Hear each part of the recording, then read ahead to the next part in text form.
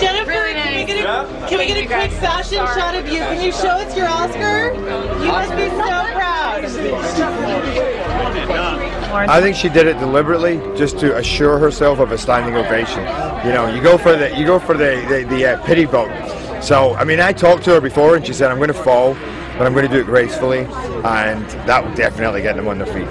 I didn't actually, but it's the only time that this kind of group gets together and really like lets loose and hangs out, and I like that because we spend a whole year doing our thing, and then we don't get any time to spend together. So you get really to hang out with the people that you love and admire, and you get to be loose with them.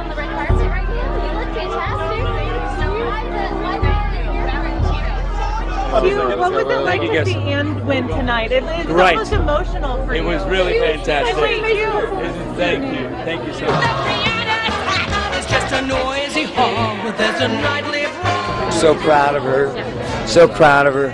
I mean, like, you blink. Yeah, it's 10 years. All the splits and stuff, and you know, watching her work out beforehand, start up, and you know, it was a treat. It was a fantastic movie.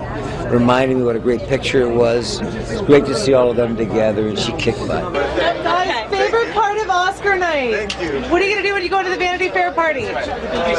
Well, I'm just going to behave quite politely and calmly, because if you get reckless, places like this, people don't like you. Yeah, who are you wearing?